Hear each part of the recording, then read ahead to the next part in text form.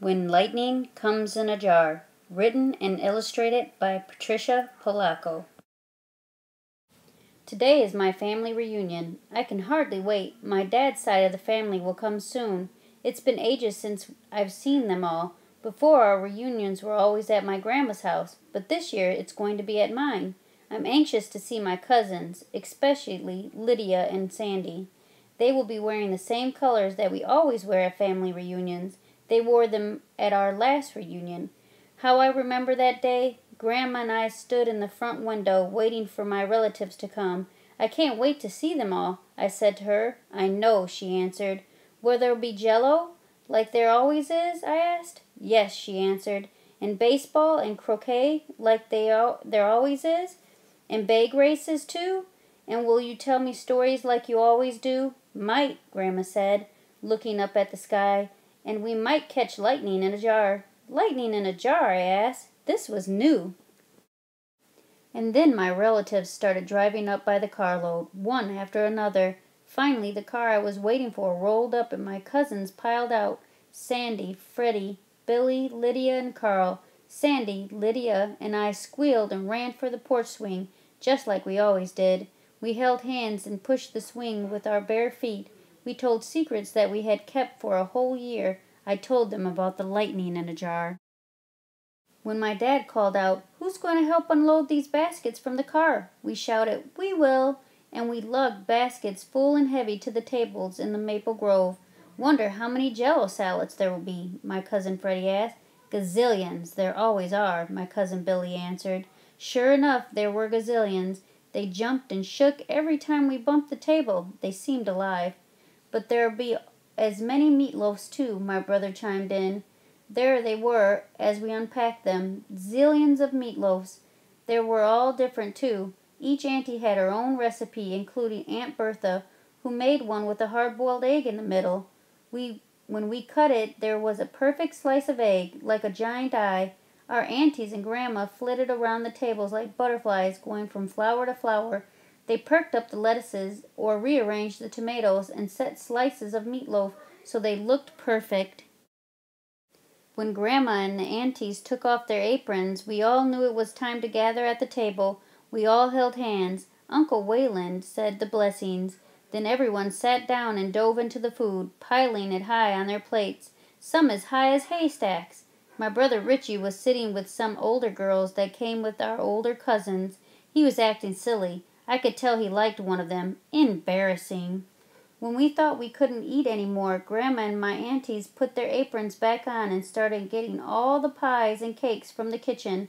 There was something magical about my Grandma and her sisters this day, like they knew something they weren't telling. I did wonder how Grandma was going to catch lightning in a jar, and ever so often I'd stop her and ask her how. She'd just smile and say, "Easy, someday you'll do it too." After we ate, it was time for our annual baseball game, my dad and uncles against us kids. "Batter up," my dad called out as my cousin Billy stepped up to home plate. Lucky he was on our team. He could hit anything. When he was out at field, he'd leap into the air and make impossible catches. "That kid can jump higher than a cow's back," our uncles used to say. First pitch out, Billy hit the ball so hard it clean disappeared. We thought we saw lightning as it hit the sky. Maybe the lightning was on its way. Was that what Grandma was going to catch in a jar? "I'm going to be a Detroit Tiger someday," Billy said that day. We all knew that he most certainly would. Next it was time for croquet, the biggest game of the day, which our uncles kept interrupting with friendly quarrels about bent hoops, crooked wickets, and wanting to take reshots. We had bag races, watermelon seed spitting contests, and rides on Grandpa's draft horse, too, until Grandpa waved a yardstick in the air. All of us kids dropped what we were doing and ran to the milk shed. We knew it was time to get measured. We did this every year. I liked looking at the marks of my Grandma and her sisters and brothers on the same doorway, some shorter than mine. Hard to imagine that once they were little, just like me. Aunt Bertha had gone to the house and fetched all the family portrait albums. The aunties showed us old brown photos and pointed. That was their father, who saved souls as a circuit preacher when he wasn't farming. Look there, were their favorite horses. Their eyes sparkled when they showed us their wedding pictures. The aunties were all married in their mother's parlor. I watched Grandma to see if she would summon the lightning from the sky. "It's time for our family photo," Aunt Iva called out as she jumped up and grabbed her camera.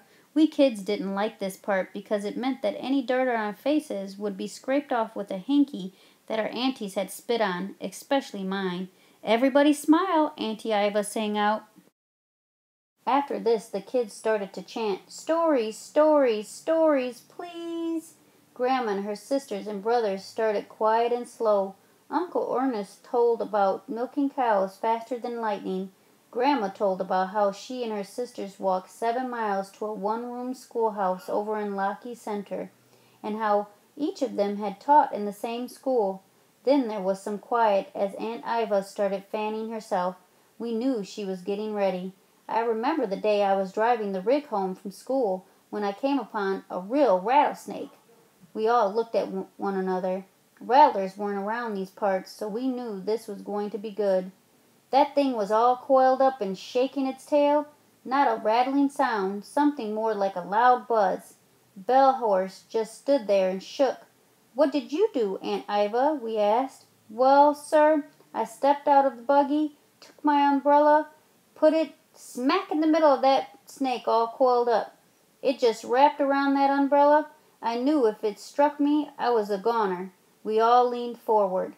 "So I picked it up, gave the umbrella a sharp jerk, and flung that snake into Cecile Potter's field. Then I jumped into my buggy and galloped home, like the wind." All of my aunts and uncles laughed. Then a flicker of heat lightning sprang out of the horizon. The air didn't move.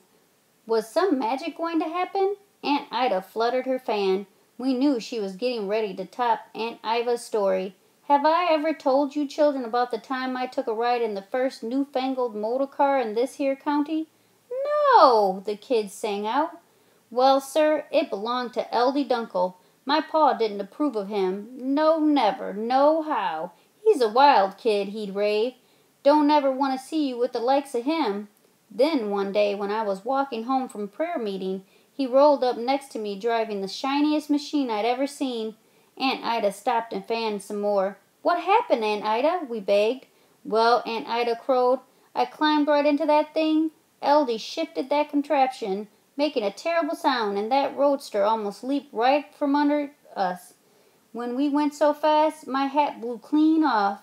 We were going to almost 40 miles an hour. We raced up Moyer Road, hurtled around Eva Peters' barn, almost flattened the Bender sisters' fruit stand, then howled down Dietz Road." We gasped. "And then we skidded to a stop in front of Pa's barn. There he was, just a-standing there." She stopped again and fanned herself. "What did he do, Aunt Ida? What happened?" we all pleaded. "Not a blessed thing," she answered, and laughed so hard she almost dropped her lemonade. Heat lightning flickered again. There was a low rumbling of thunder off in the distance. Now I watched my grandmother. She smiled and gave me a wink. It was her turn. "Well, sir," Grandma began, "I was but a girl, out plowing, helping Pa with the fields. His team could pull those rows straight as an arrow. When the team reared and bolted and dragged me halfway down the field before I could free myself, when I stood up there was a fierce and clattering roar in the sky above me." We all leaned toward her. "It was like thunder and fierce lightning." She stopped and sipped her lemonade. "What was it, Grandma?" we kids begged. I looked up, waiting for the lightning. "Well, sir, I couldn't believe what I was seeing above me." We crawled close to her knee. There, like a giant dragonfly with 2 sets of wings, growling and roaring, pitching and rolling, spewing foul-smelling smoke. She leaned forward. "It was the first ever flying machine in the state of Michigan." We all clapped with delight. That would have been a perfect time for the lightning to come, but it didn't, and it was almost dark. I whispered to Grandma, "What about the lightning in a jar?" She adjusted her glasses and gave me a look. "Have the last rays of sun left the grass?" she asked. I looked real hard. "Yes," I said. "Then sit down, child." Aunt Bertha brought a wicker laundry basket full of glass canning jars and set them at Grandma's feet. "Many years ago, when your aunties and uncles and I were but children, our grandpa showed us what I am about to show you." She leaned down and touched the grass, cupping something in her hands. She thought for a moment and then said, "Shadows lengthen, the day near done. Birds fly low at setting sun. Stars will rise from earth below, and these hands their light will glow. Come up, lightning, come up, stars. We'll snatch you up in these here jars." She blew into her hands and let something go. It flew for a moment, then landed deep into the grass. We watched and watched, but nothing was happening. Low thunder rumbled just above us. "Look!" my cousin Billy called out. A small burst of starlight puffed up out of the grass, then more and more drifted up out of the carpet of lawn beneath our feet. "Fireflies!" we called out. We grabbed the jars, and the dash was on to capture lightning and put it in the jar. Grandma gave me a knowing look and smiled. When everyone had gone home that night, Grandma and I sat on the porch swing together. We looked at the flickering jar, and even though fireflies are common in Michigan on summer nights, never had I seen so many as that night, and as long as I live, I'll believe that somehow Grandma called them up with her stories and her magic. That night seems so long ago, but the reunion is here again. My family is arriving now. My heart is racing. We'll eat scrumptious jello and meatloaf, play baseball and croquet, spit watermelon seeds, and scroll new measurements on my milk house door jamb. We'll look at photo albums. We'll laugh at some and cry at others. We'll remember the stories, how Grandma saw the first flying machine and Aunt Iva conquered the rattler. We'll talk about Billy and how he should have been a Detroit Tiger, but gave his life for his country in a war far away. Then, when the sun is low and the shadows long, we'll all sit and fan ourselves in the shade of the maple trees. Only a new crop of children will gather at our knees. My father, my grandmother, my aunts and uncles are no longer here, so now it is we who must tell their stories and bring them back for fleeting moments. Then I will show the children the magic that my grandma showed me. I'll call the stars from beneath their feet, and as they rise in the warm night air, these children will leap as high as a cow's back to gather them up. I'll send them home with full bellies, tired bones, and flickering jars in their laps. Their hearts will be overflowing, full of lightning, put there by folks who loved them even before they were born. Grandma knew this well. She also knew that someday they would tell their children about all of us, and of the magic nights we caught lightning in a jar.